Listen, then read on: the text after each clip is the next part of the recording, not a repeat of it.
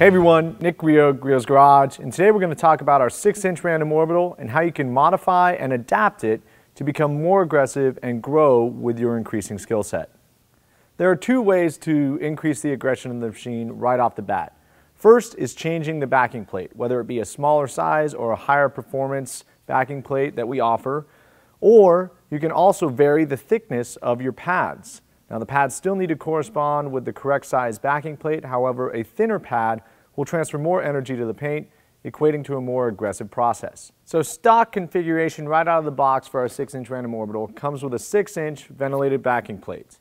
This can accommodate our 6.5-inch pads in both the 1-inch thick iteration and the 5/8-inch Boss iteration. Now with these pads you're going to get great surface area, and the thicker pad's going to give you more conformability, a little less energy transfer, and it's a great place to start when you're just learning how to use the machine. However, if you like the coverage of that 6-inch plate and you want a more aggressive result, get a thinner pad setup. If you still want to go more extreme than that, we can walk you down the size of the backing plates.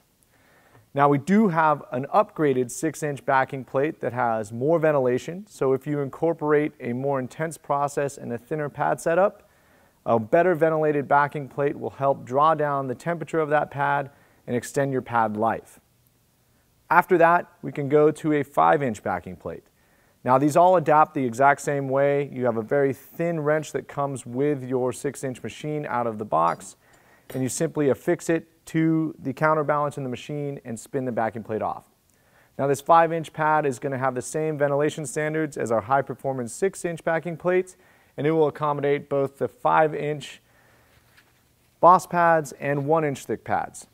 Now once again, you're going to have the same aggression level with regards to the thickness of the pads. However, the smaller footprint of a 5-inch backing plate as opposed to a 6-inch backing plate is going to result in more aggressive and better performance. Now it's not going to be incredibly dangerous by any means, however, you are going to get better performance and you're also going to get a little bit more maneuverability, since the only thing you've changed is really the footprint or surface contact of that smaller backing plate. Lastly, we have a 3-inch backing plate. Now this thing is unique because it is weighted the exact same as our two larger backing plates, so that doesn't equate to any more vibration than you're going to get from the machine, but with that incredibly small diameter and surface area, you're going to have a very aggressive result from the power source of this 6-inch machine. Once again, it can accommodate the full gamut of those smaller pads. We have a 4-inch, 1-inch thick pad, a 3-inch, 1-inch thick pad, and our Boss line of 3-inch, 5/8-inch pads. Now, any combination of these on a 3-inch backing plate and this powerful 6-inch random orbital is going to get you an incredibly aggressive result and also get you a very tight footprint to do hard to correct tight spaces on your car with a very powerful motor behind it. Once again, all of these things are up to your discretion. None of them are going to be so aggressive that an introductory user couldn't gradually work their way up.